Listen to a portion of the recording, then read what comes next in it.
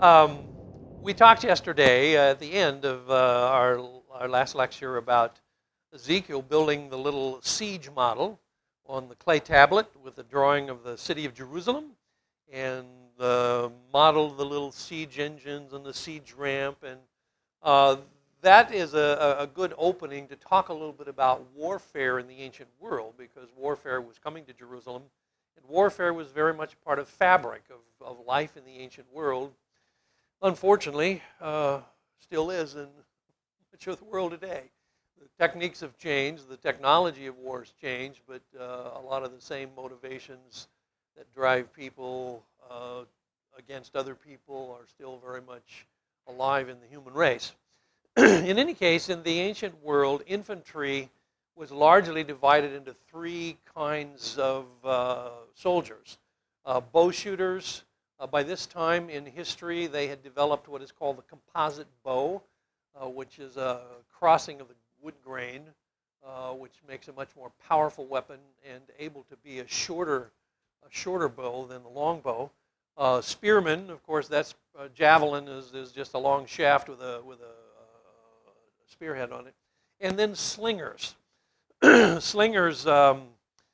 Most people think of David and Goliath when they think of slingshots, sort of like my little sermon on Monday night. But slingers were very much a part of warfare, and they were very accurate in slinging. In fact, you may remember from the book of Judges, there was a corps of left-handed slingers who could hit a mark, and it says not missing it by a hair. Now, that might be a hyperbole, but that does nonetheless say that these were very accurate. And of course, with a slingshot and the centrifugal force of the length of the sling, you can throw a stone much, much further than you could imagine by throwing it with your arm or something like that. Anybody ever made a slingshot like that with the straps and the pouch? I did that once when I was a kid. I threw this rock down the street, way, way down the street, and it hit the deck on some guy's house who was standing under the deck. And it hit really hard, and he was a changed man. He came out, and I thought he probably wished to be alone. So I retreated and didn't spend any more time out there. Supporting infantry included chariot corps. Chariot corps in the ancient world was sort of the modern equivalent of a tank. It was fast, it was mobile. Scalers would be those who climbed walls or ladders. Sappers are those who dig under walls or dig to erode foundation elements, and then siege machines. So we're going to look at each of those just very briefly. These are Assyrian bowmen and spearmen. You may have seen these or seen some very much like this at the British Museum when you were there a few weeks ago. You can see that the bowman has a quiver of arrows. He also has a short sword. The spearman has a shield as well as a short sword. Bowmen are longer range. Spearmen are a bit shorter range. And slingers are long range as well. This is a slinger. Did you see these bas-reliefs when you're in the Assyrian section? Was this part of the part you got into?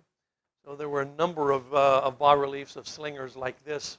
And you can see they have stones in the one hand ready to put in the pouch of the other after they've let go, the one sling. There's also in the glass cases, I don't know if you noticed, there's one glass case that has little stone sling balls. They're about the size of a little larger than a golf ball, but maybe not quite as large as a tennis ball, but pretty lethal. Several technologies developed to protect cities from invasion, and these include a number of things we're going to look at just briefly, each of these things. Casemate construction, header stretcher construction of walls, inset offset wall construction, special construction of gates, towers, what's called a glacis, and water tunnels. So I won't spend a long time with this, but just briefly, this is a casemate wall. A casemate wall is a double wall in which there are partitions that strengthen the wall, and then the center area is filled with slag or just loose gravel or loose impediments, that sort of thing, other than the fact that sometimes they were left open as storage areas, and occasionally they were large enough for someone to actually live in. There's one occasion of this in the book of Joshua, in which Rahab, if you look carefully at the text, the Hebrew text says quite literally she lived in the wall. She didn't live by the wall, she lived in the wall, which probably means she lived in a casemate in the wall, something like this. Header stretcher construction is basically the idea of if you're building a wall, looking at it kind of from the top. You lay stone like this, and then periodically you have stones that go like this. So the short end is out here. You may have another long piece here, and then one like this. But this crossing of the long and the short gives a particularly strong wall, and you can see it in this depiction. You can see the short ends in this wall here as opposed to the longer laying of the stones that direction. This is the walls of a town in southern Judah that have been reconstructed by archaeologists. They didn't stand for 3,000 years without falling down, but they have been reconstructed. But you can see a couple of important features of these walls. One really important technological advancement was the development of an inset to the wall. You can see these insets. And those were really important for defending from the top of the wall. Because one of the problems with a wall structure is that when people get in close to the wall, your enemy, how are you going to see them other than leaning out and looking over, which is usually not a good idea, especially if they have bows and arrows. So what you want to do is you want to be able to look not over the top this way, you want to be able to look down the wall, and the offsets in the wall give you a chance to look down the wall line with at least a minimum amount of protection. And then, of course, you have gates, which are usually flanked by towers. The gates of a city are usually the most vulnerable part of any city because gates almost have to be made out of wood. You can't make gates out of rock, not very easily anyway. When you were at the British Museum, did you see the Ballarat gates? So you saw those big wooden kinds of gates, which would be more or less the kind of gates we would expect to see in between these sorts of towers. Problem, of course, with wood is it burns, and so and it's also more vulnerable to a battering ram. You want to protect those wooden gates, and you do that with towers in which, excuse me, in which there are infantry on top of the towers with bow and arrows and that sort of thing. Gate construction, very important because the gate, as I say, is the more vulnerable part. And from the time of about Solomon, a number of gates are excavated in ancient Israel, all very similar to each other, in which the entryway to the city is through this kind of a gate with these little alcoves. Now, the alcoves in time of war can be filled with soldiers. And the gate is relatively narrow, so if the enemy is trying to come into the gate between sets of soldiers that are ready to defend it in these alcoves, it's a pretty withering attack or withering defense of those trying to get in. Once in a while, like this one at Megiddo, you have a bent axis gate where the actual gate comes this way and then goes this way rather than straight in, which makes it much harder for an enemy to come at it with a battering ram, because it's like carrying kind of like carrying the piano around the staircase. You can't get it around a corner. There were these kind of techniques. This is an actual excavation of the gate at Gazer, which is the first one diagram here, and you can see the way the stones are laid there. Now, in peace times, gates served as kind of a civic center. This is where the elders would meet, and they would convene local city business. Small claims court where two neighbors are fussing over a boundary line would meet with the city elders, and they'd get it sorted out. But in war times, the gates were very heavily protected. Also, generally speaking, when you build a city in the ancient world, what kind of things do you need to think about to protect yourself if you're going to build a city? Well, you need water. I need not only water, I need ink. Let's try this one. Okay, you need water. Someone said wall, of course. Yeah. Food. Any other ideas? Pardon? Oh, weapons. I'm sorry. I thought you said whippings. I thought, well, maybe, but sorry. My American ears don't really catch on sometimes. Pardon me? Fuel, yeah, absolutely, yeah. People? Well, yeah, I suppose you probably need people. I'll take that as a given, okay? You also want to build on an elevation. It's always better to be defending yourself by shooting down than being down trying to shoot up.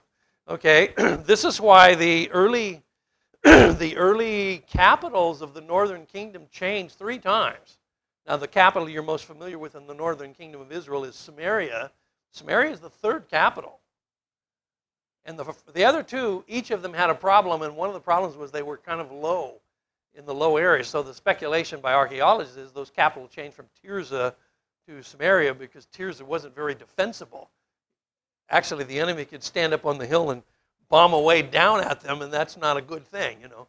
So in any case, you want some kind of an escarpment where you can build your walls this way and protect yourself on the top of the escarpment. But of course, one of the problems with an escarpment of height is that you don't usually have rivers up here. So you got a water issue, okay, because water usually is running down on the bottom somewhere if it's in a creek or something like that. So basically what they did was they created water tunnels, shafts that went down to some sort of a watershed or an underground pool in order to build on an elevation but at the same time have access to water. That was the primary advantage of the city of Jerusalem. Remember when David first was going to approach the city of Jerusalem when it was Jebus, and the defender says, well, you can't get in here. But David apparently found the water shaft, and he came up the water shaft with his men into the city. In any case, there's also what is called a glacis and a revetment wall. Now, the glacis is this very steep area here, and the revetment wall is this second wall down here, which generally is about maybe 4 feet high, something like that. And that makes it very difficult to get a battering ram up close to the wall. You can get the battering ram, even if you can get a ramp up the hill, you still have got this vertical wall you've got to get over. And so this becomes a way of certainly slowing down the process of siege with a siege machine. This is a water tunnel. This is at Gibeon in Israel. This is the way it looks from the top. There's steps down to the bottom of the cistern. But then when you get to the bottom, there is an underground shaft, which is this, that goes all the way down to an underground pool. And you find this kind of installation in a number of places in excavations in ancient Israel. This really important feature for making sure that you have a water supply. In fact, water is probably more important actually than even food. You can last a lot longer without food than you can last without water. You've got to have water. So those were really important features of ancient warfare. And in attacking a walled city then, the enemy would try to burn or breach the gates somehow. They might scale the walls with ladders or scaling hooks, or try to tunnel under the walls, or put the city to siege if all of the above doesn't work. They could build a siege ramp, which would be a long process, but a process by which you would try to find what appears to be the weakest section of the wall. And a siege ramp is basically a long inclined plane. And then you can put your siege machine with a battering ram, you can roll it up here and start banging away at the wall. On the other hand, if you have a casemate wall, which is filled with slag, this becomes a wall that absorbs a lot of shock. Very different than just a single wall. So the casemate wall was an important innovation because it was a good defense against a siege machine. Made it more difficult for a siege machine to punch through because of the construction of the wall. Here's some examples. Some of these you saw when you were at the British Museum. Some guys going up the ladder here on top of this wall. By the way, what do you figure the lifespan is of a soldier, the first one up the ladder? About 30 seconds.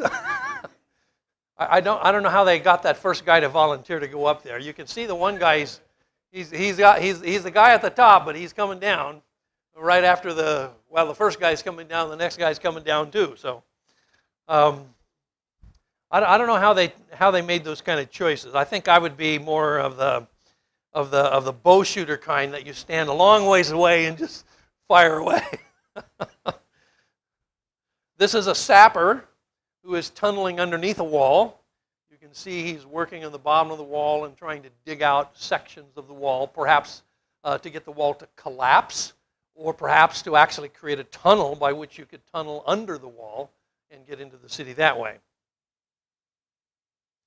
This is an Assyrian depiction of cutting off the water supply. You can see the bucket, which is probably dropped down to a deep shaft to a pool, and he's trying to cut off the water supply by getting rid of the means to get the water. This is probably you spent some time looking at this one in the British Museum, because this is the siege of Lachish, not too far from Jerusalem during the Assyrian period, and you can see the siege machine, which is on wheels with a long battering ram. It's working its way up to the tower, trying to punch through the top of the wall. The defenders, which are Israelites, are on top of the wall, and they are throwing down firebrands. These would be large twists of straw dipped in pitch, set on fire, and try to catch the siege machine on fire. And then you have an Assyrian here with a big long ladle, and he's pouring water over the machine to keep it wet so that it doesn't catch on fire. So siege machines were very much a part of Assyrian warfare and Babylonian warfare, and they would be the main means by which Nebuchadnezzar would breach the walls of Jerusalem in 586. Yeah, this thing here. Yeah, it's a long pole, but there's a fulcrum. There's right up here, there's a thing that attaches so that it swings back and forth. And so you get it up close, and then you're just going back and forth to batter the wall and hopefully breach it. And hopefully not get killed while you're trying to do that, you know. And these are refugees heading off into exile with their packs on their back. They're already prisoners of war. Obviously, Lachish was destroyed by Assyrians. But as Isaiah says, the Assyrian is Yahweh's war club. Okay? So Yahweh did it, but he used the Assyrians to do it. And the Assyrians became essentially Yahweh's tool, if you will, to destroy the city. And that's the exact language that Isaiah uses. The Assyrian is Yahweh's war club. And so he uses that war club as a judgment upon the sinful nation. Yeah.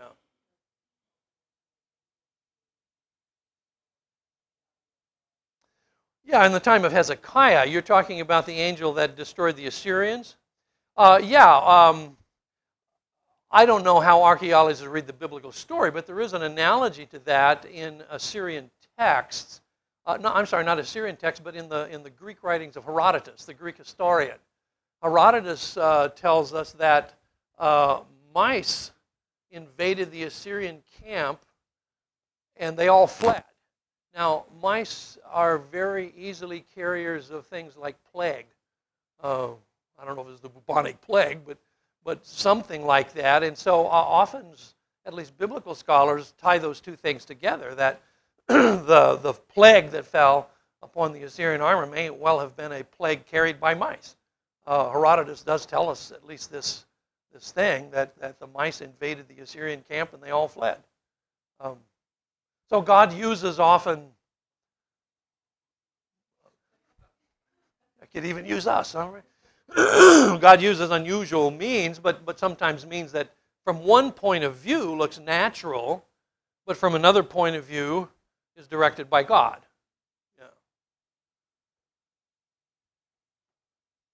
Yeah. Any more questions about this stuff while we're at it?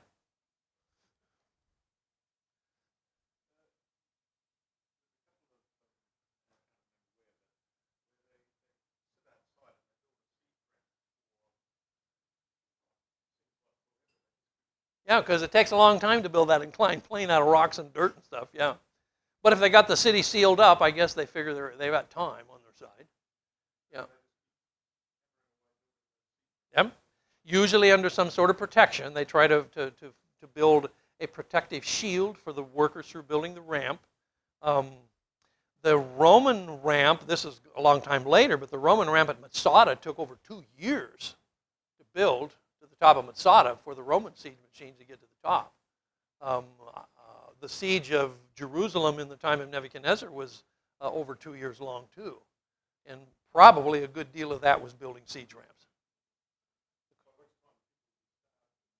Yeah, weak, ready to give up, demoralized, all of that sort of thing. Yeah, Beth?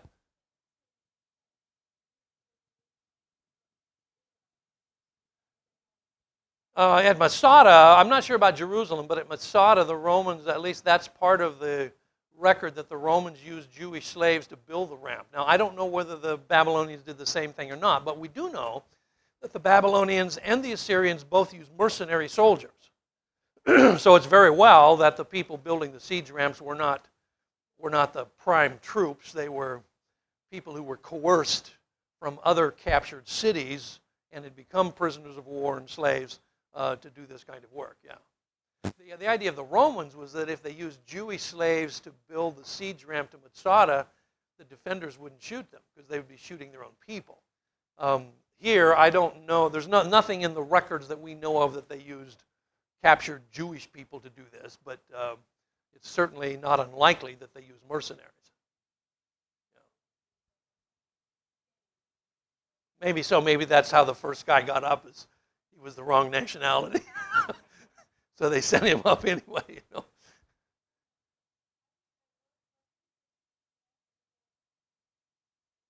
What is a ramp? A ramp is a long plane. Find my thing here again. So if the actual ground is like this is the ground, and the hill is here, and the wall is here, the city is up here. This is too steep to get this machine up, and so they start building back here this long ramp. All of this is dirt and rock and stuff just piled up to create a less steep approach. Okay, so they're basically making the grade easier. We call it a grade, or the steepness of the incline, to get the siege machine up here. That's what a ramp is. And that's what Ezekiel was building. He was building a little model of a siege machine and this ramp up to the top of his clay brick. So he's got his clay brick here. He's drawn Jerusalem up on the top. He's then gets some dirt or whatever he used, and he builds this inclined plane, and he builds a little model of a battering ram, and people are walking by wondering, okay, that's cool. What you doing there, Ezekiel? I'm showing you how God's going to kill you all.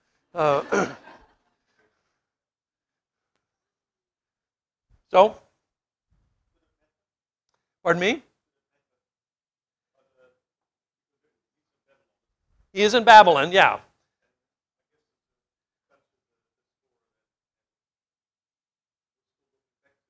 Oh, absolutely. Sure, but I think at this early part, they weren't being Babylonianized yet. At this early part, they are still hoping to go back soon to Jerusalem. They're of the opinion that the exile was a temporary issue, not a long-range one. And so Ezekiel is trying to convince them this is not temporary and this is not short. You may remember that Jeremiah when you studied Jeremiah last week, wrote a letter to the exiles and told them, you need to find a new life in Babylon. You're going to be there a long while. Don't think you're coming home real soon. And so there seems to be a mental picture of the exiles that this is going to be relatively short, and Ezekiel is trying to show them this is not short, this is not a temporary thing, this is a real serious thing. War, of course, is constantly a threat in the life of these ancient people, and most ancient wars don't receive comments in the Bible. There's all kinds of wars in the ancient world, of which the Bible says nothing. But why is this invasion, this war between Babylon and its invasion of Jerusalem, why is that different? Why is there such a lot of material, biblically speaking, about this particular conflict?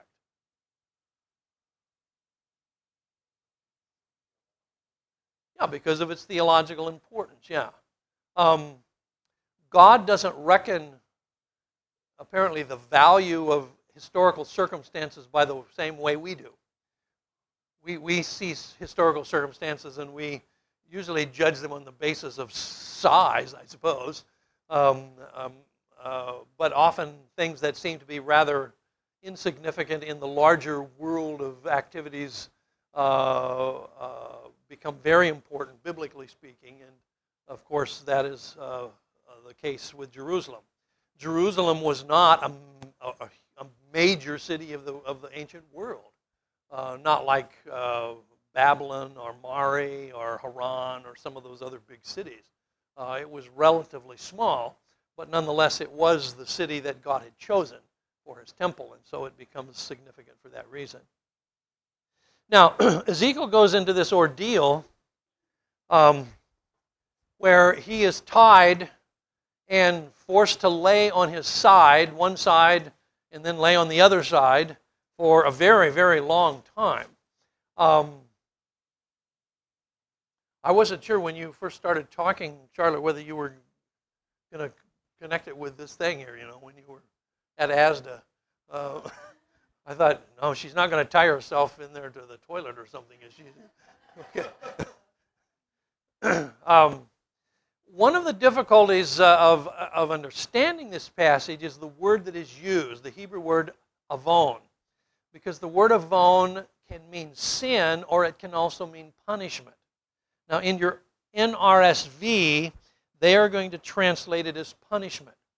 But other English translations are going to translate it as sin. There's a difference between those two and the way that these ordeals create meaning for the past or the future.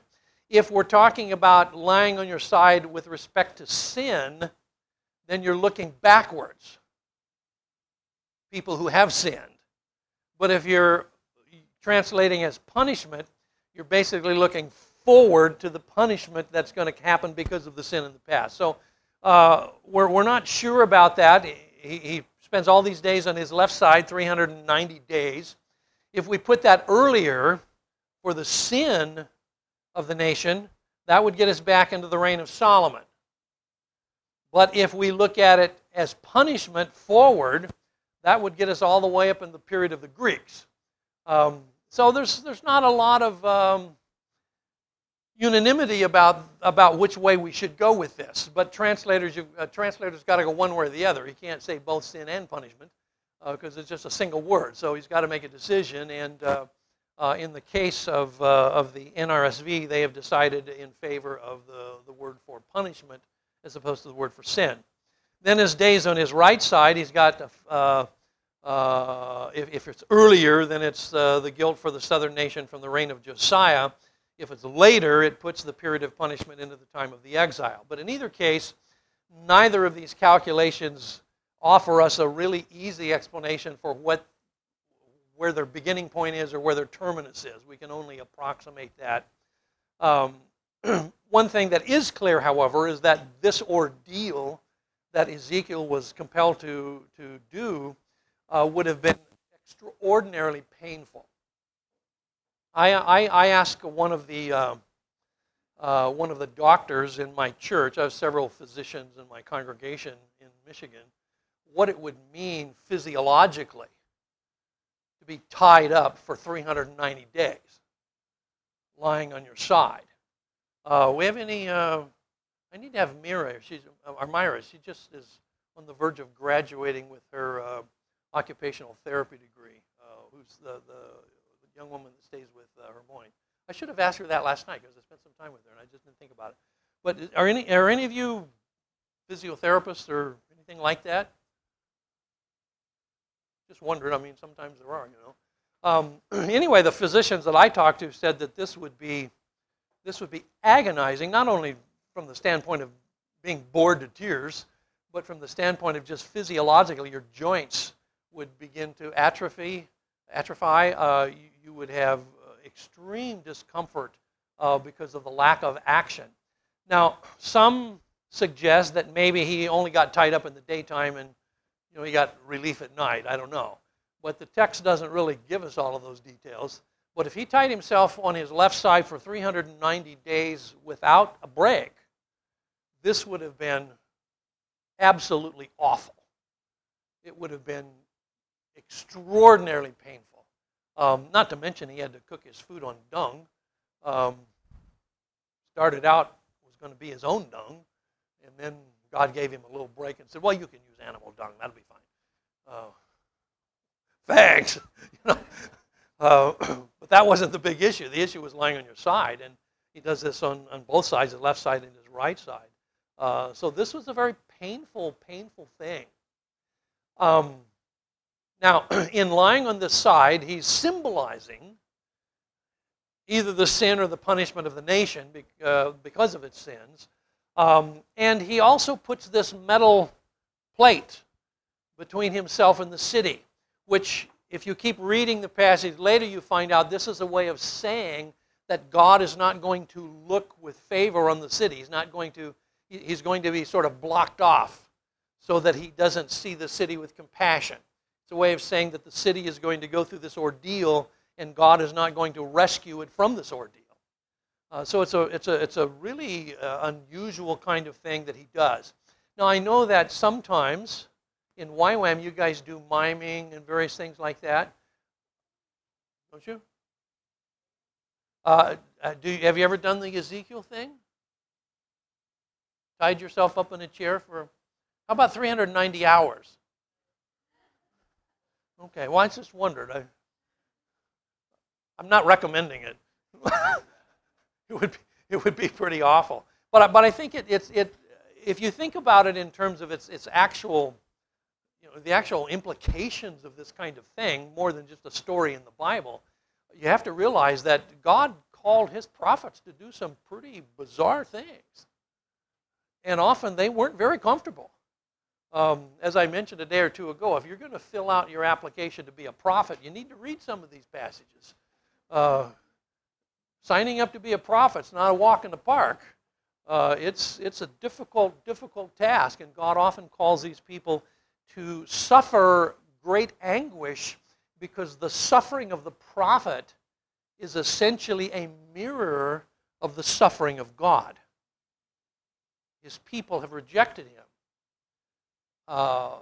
My people, I've raised them up and they've turned against me.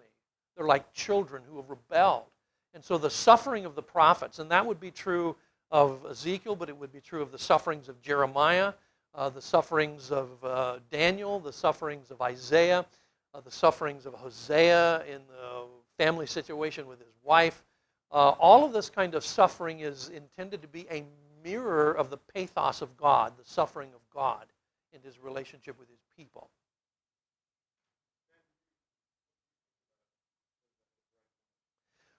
Well, I would think that if he actually had a break, it might have said so. I mean, I really don't know. This is something I'm kind of leaving open. Yeah. Yeah, I mean, that looks like you're right near dead when you're just surviving is quite a large issue here. Yeah. So I don't know. Maybe he did. Maybe he did it in the daytime where he could be visible to the community. But even if it was in the daytime, still a pretty horrendous ordeal. any way you slice it. So, yeah. I don't really have an opinion, though, on whether he got a break or not. That's a speculation. There's nothing in the text that tells us that for sure. By the way, this is Ezekiel bread. I don't know how many of you are familiar with Ezekiel bread. It's based on this passage because Ezekiel gives you the recipe, and Ezekiel bread is made out of the recipe that's in the book of Ezekiel. It's made out of spelt and sprouts and stuff like that, you know. My wife loves it. I'm not that crazy about it, actually. But she buys Ezekiel bread fairly frequently. Do you have it in England? Oh, you don't? Is this an American thing? Okay. Yeah, well, dumb Americans, you know. Always trying to do something dumb.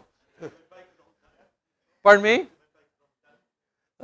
I don't know. Most grocery stores carry it, though, in the United States. So we'll have to introduce it. We'll go down to Asda and say, hey, you know, you guys need to order us some Ezekiel bread.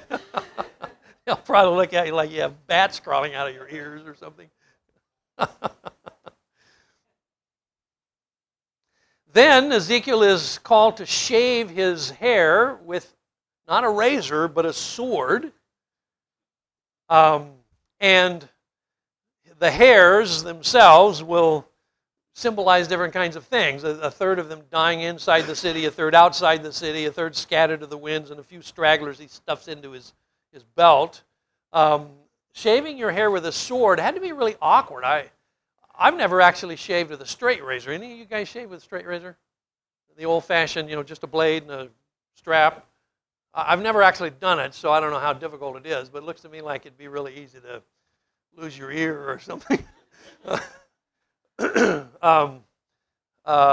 to do it with a sword, how awkward would this be, you know? I mean, man,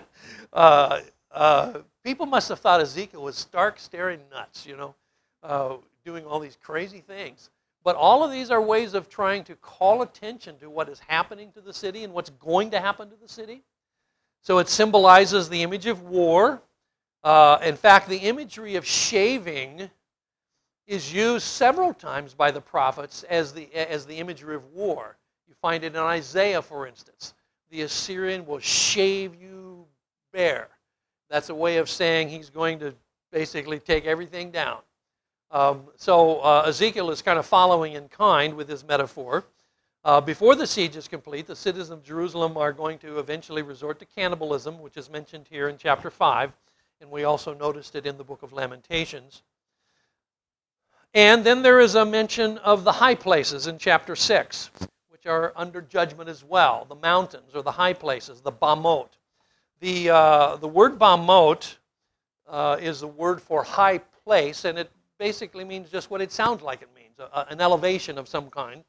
But these were places where the fertility cults of the Baal religion conducted many of their ceremonies in the high places.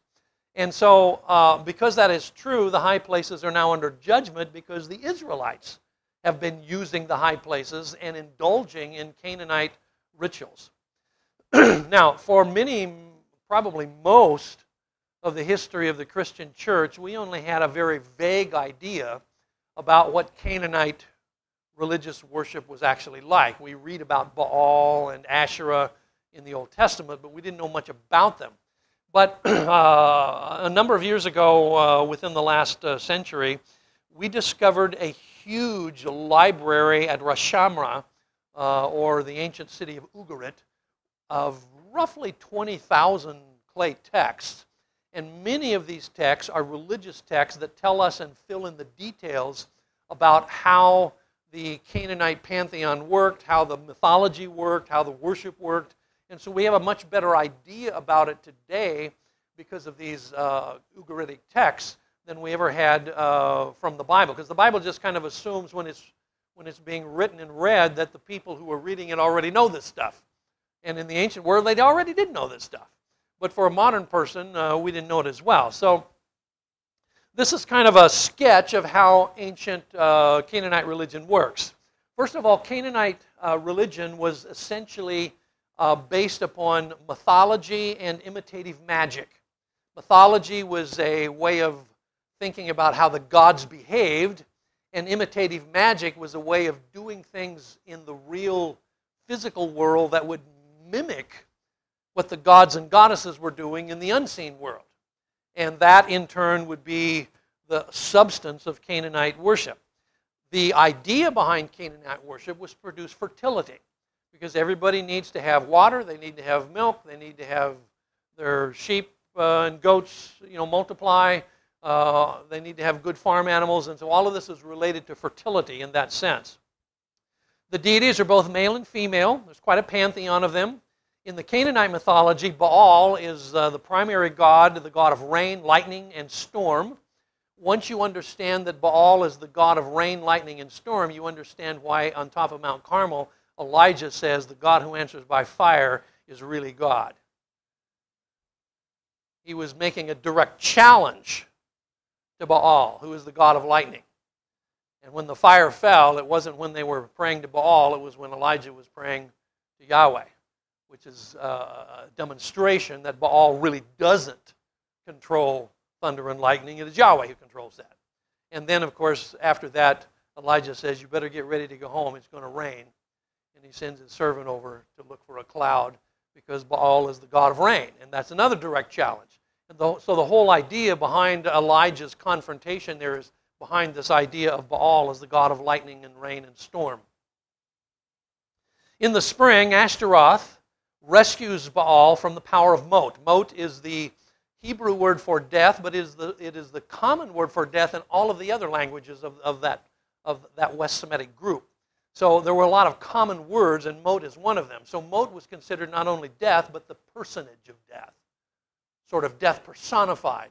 And Baal is imprisoned by Mot, and when he's imprisoned by Mot, everything dries up. You go through the dry season, it doesn't rain anymore, everything turns brown. This is when Baal is in the underworld, imprisoned by Mot. But then Ashtaroth, who's the goddess of sex and war, she rescues Baal from the power of Mot, and she and Baal mate, and when they mate, then it starts to rain again. And so the crops begin to grow, and fertility once again appears. And so this is an annual cycle. You go through the dry season, and then the rainy seasons, and so on. And this was all explained in Canaanite mythology by the interactions of Baal, Asherah, and Mot. Now, we come to the imitative magic part. To imitate the mating of Baal and Ashtaroth, humans participated in sacred prostitution. This was a way of mimicking what the gods and goddesses were supposedly doing in the unseen world. And so the high places are the places where this happens. Once you understand some of this background mythology, then you understand why the high places and the mountains come in for such censure and rebuke in books like Ezekiel. Both male and female sacred prostitutes serve the public in Canaanite temples and the open-air sacred sites on the mountains. Actually, in Hebrew, there are both male and female words for this cult prostitution. There's the Kodashim and the Kodashot in the Hebrew Bible, which describe both the male and the female prostitutes associated with Canaanite religion. This is the pantheon. There is El, who is the god, supposedly the father god, and then the mother god, who is Asherah, and then they have 70 kids, which are the gods and goddesses of the ancient world, the Elim of the ancient world. Among these 70 is Baal and Asherah, but they rise to prominence as the most important of the children of El and Asherah. Then, associated with that, there is what are called matzabot. The matzabot are pillars, a little bit like Stonehenge. No, they're big stone pillars that stand up. They're phallic symbols. If you don't know what that means, ask one of the SBS leaders. They'll tell you. Asherah is a sacred tree. It's a female symbol. And you find both of those archaeologically speaking. Then there are the bamot, these high places, where these rituals were conducted. Here are some examples. This is from a tablet in the Louvre in Paris. You can see Baal. He's got lightning bolts in his hand, and he's standing on the back of a bull calf. In fact, Baal, is, as well as most of the gods of the ancient world, were depicted frequently as riding or standing on the back of a bull calf. So you understand why when Jeroboam puts the bull calves at Bethel and Dan, it becomes such a trap for the people of the northern kingdom, because it becomes basically an association with the wrong side. This is another bull calf excavated in Israel. This is Baal with his hand raised. Usually, often wears this conical-looking hat. We have a number of depictions of Baal from the ancient world. This is probably an Asherah tree. Now, my source, I've never seen this. Most everything I have up here, I either took the pictures or I've seen it myself. But this one I've never seen. This is from an archaeological source I have that says this is in the British Museum, and I have never seen this in the British Museum. I don't know. Have you ever seen this, Andy? If it's in the British Museum, it must be in the basement somewhere in a closet, because I've never seen it in a glass case. And I've sometimes wondered if maybe it was mislabeled in this book, that maybe it's in some other museum, but at least the source I have says it's in the British Museum. In any case, it has a sacred tree, which is the female element in the cult. It also has the symbols of the gods. This is a sun disk, and the wings of the sun disk, which depict the god Shamash, which is the sun god. And then you have, this is at Gezer, not too many miles from Jerusalem, where there is a bama, a high place, and you can see these large stone pillars that have been erected there. These are, the highest ones of these are around roughly 10 feet tall. So they're not quite as large as Stonehenge, but they're still big. And we found these at a number of archaeologically excavated sites in ancient Israel. So these high places were used early on. Even some of the Israelites used high places to worship Yahweh. But once the temple was built by Solomon, this was outlawed altogether, because there was now a central shrine.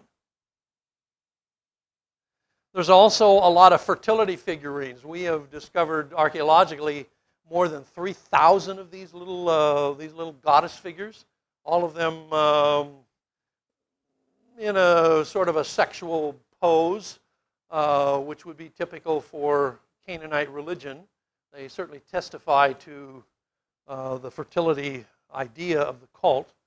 These were mostly used in households. These were like little household gods, kind you set on your shelf, you know, as a talisman for your home. Ezekiel says, because of all of this pagan idolatry, the end has come.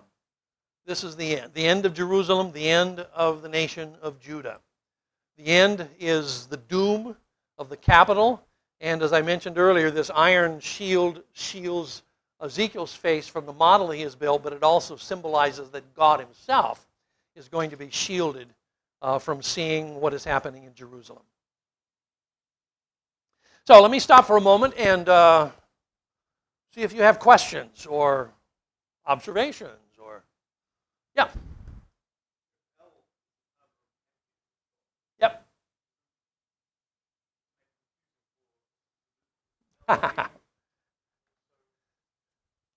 Yeah, it certainly could be. One of the, let me do a little bit of Hebrew here for you. The term ale is the basic word for God in all of the Northwest Semitic languages, which includes Hebrew, Moabitish, Edomitish, Ugaritic. All of these languages use this basic word for ale, and they all use the same alphabet, so it's going to look the same. Okay? In the Hebrew Bible, the term ale can refer to God, just like Elohim can refer to God. Okay? Elohim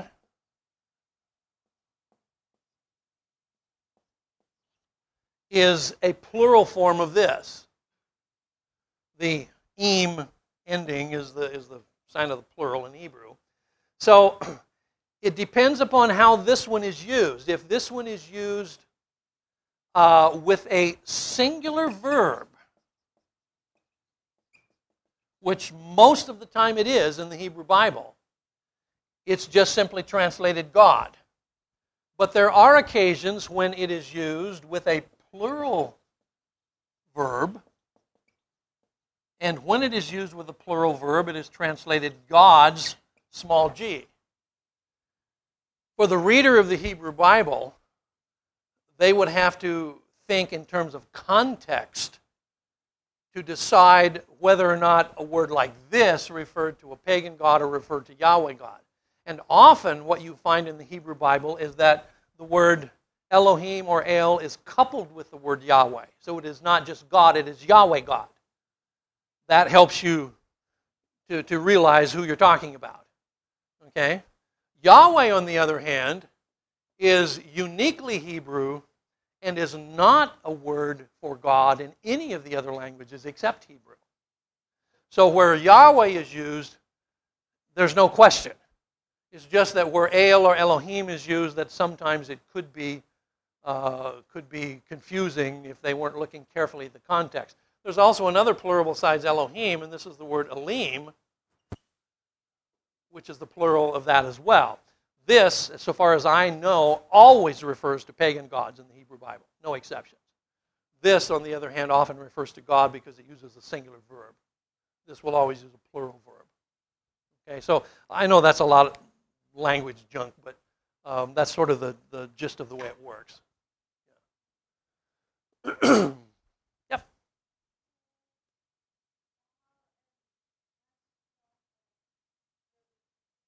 Yes. So it's not only a male and female God, it's divine incest. Actually, this is why some of the laws in Deuteronomy and the Levitical Holiness Code are so severe against things like incest. Because incest was actually part of Canaanite religious life. So the laws that you find in the Torah against those sorts of things are directly in opposition to the culture that surrounded them. Yeah.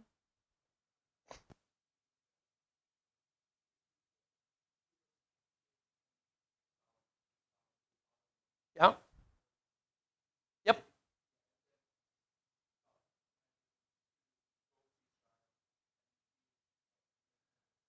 Well, we're not sure that he went to Israel or whether this was in a vision. Most interpreters understand this to be a visionary experience. Not that he traveled back to Jerusalem, but that he saw this in a vision. He probably wouldn't have had the liberty to travel back to Jerusalem. For one thing, he was a prisoner of war. They don't usually give you passports and funds, you know. So usually we understand this as a visionary kind of thing. Yeah, that's a good question. Yeah.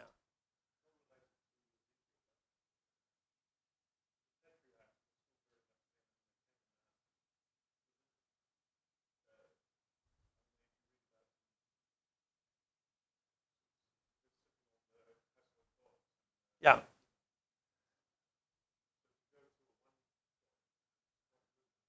Well, yeah.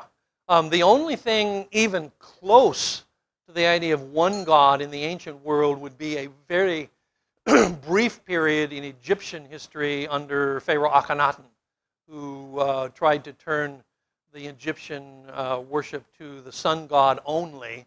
And I'm not sure that was entirely comparable to Israel, because it wasn't as though he were entirely denying the pantheon of Egyptian gods. He wasn't saying Osiris wasn't a god or something like that. He's saying we should worship Amun-Ra, just one god.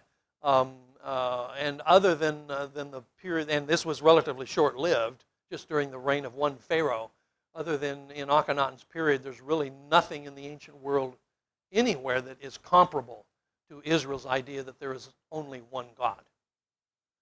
Rather, everybody believed that every nation had their own gods. And often they were very similar to each other, but they still had a pantheon of gods and goddesses and divine children and that sort of thing. And that extends also to the rulers. I should make a footnote with that, because in Canaanite and generally in the ancient Near East, the king himself was considered to be a son of the gods. So he was a divine figure. So the king is God. In Israel, God is the king. There's a very different way of thinking about it. And the ruler on the throne of David, at best, is a representative of God who is the king. God is the real king. He is the king of Israel. Yeah. Yep.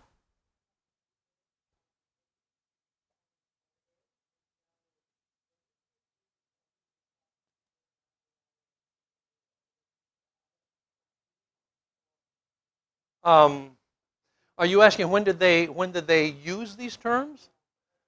These are as early as we know. I mean, they go back to the earliest texts we have. What you find in the book of Exodus, however, there's something specifically about the name Yahweh. It says that the patriarchs, speaking of like Abraham, Isaac, and Jacob, God says, did not know me by this name.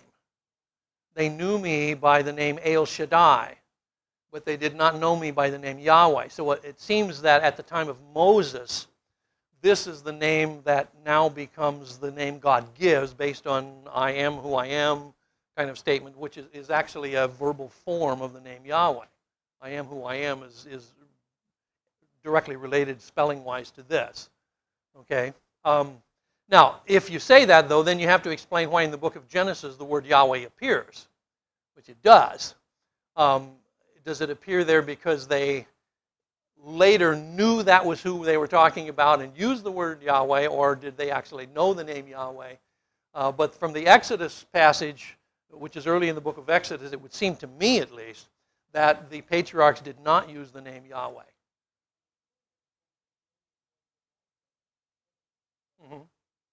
Sure, well, he certainly would have known who Yahweh was, and he would have, that's what I would say, is that he would have used Yahweh in those earlier instances because of his knowledge of it being Yahweh. Right. Yeah. Right. Mm-hmm. Was he what? You talking about Moses or you talking about Ezekiel? Okay, we shifted people here, so I want to be sure we're talking about. Yeah, well, he was said at one point he is going to be speechless. Yeah, he will until the actual news of the refugee comes that Jerusalem has fallen. Right. Yeah, he was like John the Baptist's father until the birth of John. Well, God spoke to him, yeah, but he wasn't able to speak to the people apparently for that time.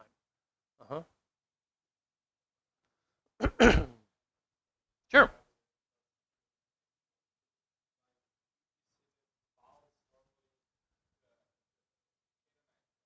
Yes.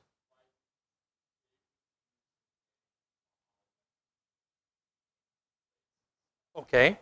The word Baal is also the word for Lord in Canaanite languages. And so it has both a proper, what we call, it can be used as a proper name, but it can also be used as something less than a proper name. Okay, so sometimes it means Lord in the sense of master, not necessarily referring to the gods, but most of the time it does refer to the gods, not dogs, gods. Talk about dyslexic.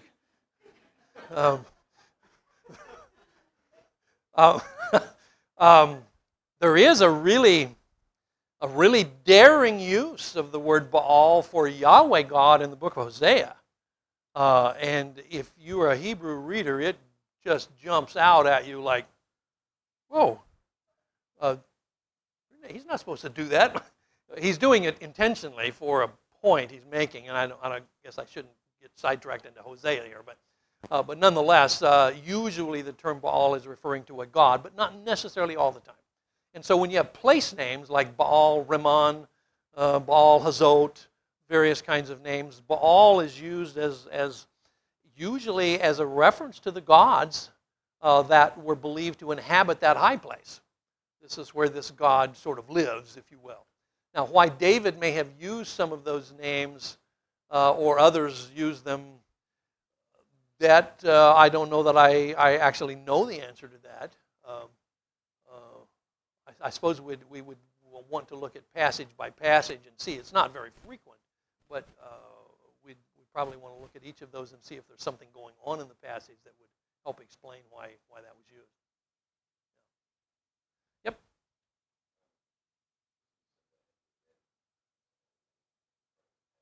Yes.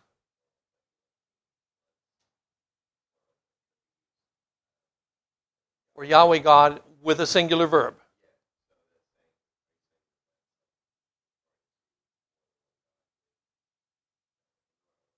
No, I think it's referring to the God, at least this is the way the Hebrews themselves explained it. Because it does do some explaining. On the one hand, you say there's only one God but one, but yet we use a plural word for him. That almost sounds like a contradiction in terms. But generally, it is explained by saying that on the basis of the singular verb, that this is the one God who has many attributes. By the time you get to the early church fathers in the Christian era, the early church fathers are going to explain that in terms of the Trinity. That in the inner being of God, there is the Father, the Son, and the Holy Spirit. There's one God, but in his inner being, there are some distinguishable elements, if you want to call them elements. I'm not sure what else to call them. Persons is the term they use, but there are distinguishable aspects of God within his inner being. Yahweh is not a plural word. Just Elohim is a plural word. Now, Yahweh is not a plural word. Oh, I see. He is what scholars sometimes call a composite one. So the word ahad, which is the word for one, is a word that can be used to refer to not just numerical one like arithmetic, but one in the corporate or composite sense. A good example of that would be where the Israelite spies went into Canaan and they brought back these grapes. If you read the Hebrew text, they come back with this pole between them. What it literally says is they brought back one grape. What that means is one cluster of grapes. It wasn't a grape the size of a car. It was a cluster of grapes. But it uses the same word, achad, and it's a way of helping us understand, at least this passage, understanding this idea of a composite one. Okay, more information than maybe have been required, but interesting nonetheless. Yep.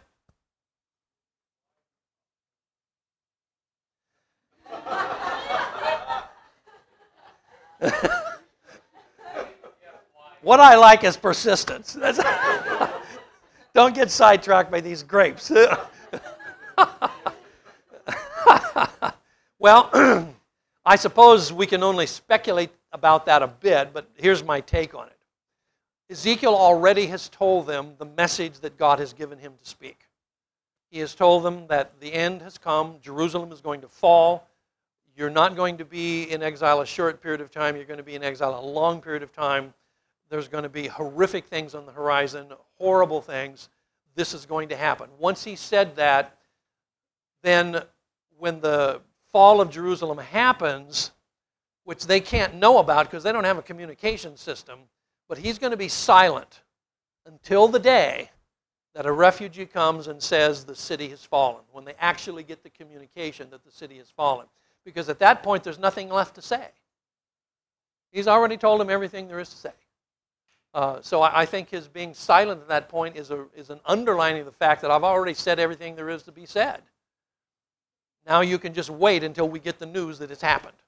Once it has happened, his mouth is open and he can talk again. Because now you have verification that he is a true prophet, that what he said actually came to pass. So that's my take on it. Yep. Well, it's similar, although it's the father of John the Baptist is not in a context of judgment in the same way, at least, that Jerusalem was. Pardon? Well, I'm talking about the judgment of Jerusalem. John the Baptist's father isn't given some message of doom. So there's some differences there, although there's obviously some similarities too in that speechlessness. But I don't think they're for the same reason exactly. Yep.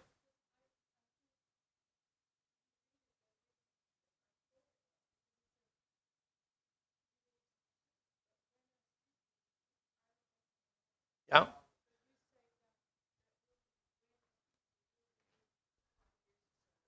Oh, no, not 5 years. Not that long.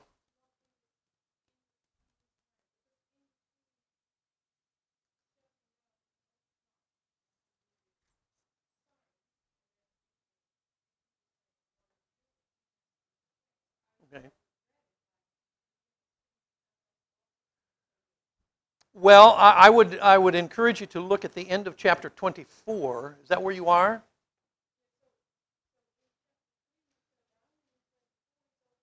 Right.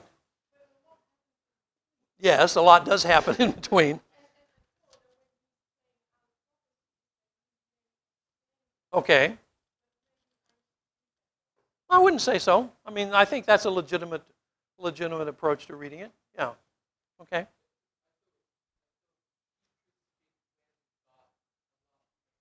Sure.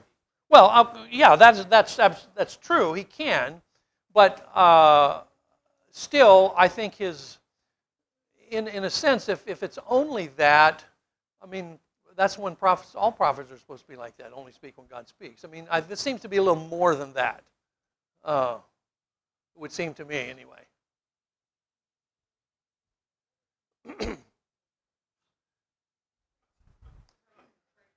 You know, I never actually thought about that, what it would be like to be married to a guy like that, but that's an interesting point of view, yeah. Well, she did die.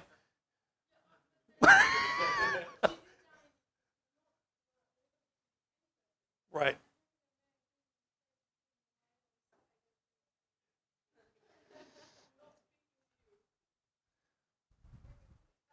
Yeah. Oh, he did. She suffered too. You are absolutely right. Absolutely right. Yeah. Texted, huh?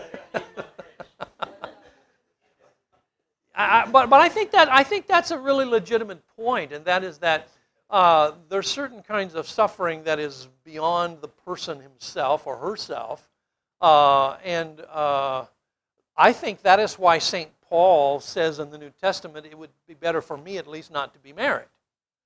Who would want to be married to this guy? It wouldn't be much better than Ezekiel. But I think that's I think that's the essence of it, is that the suffering of this individual spills over into the life of other people, and in this case, his wife would certainly suffer greatly out of the circumstance. So I think that's a very, very valid point. Yeah.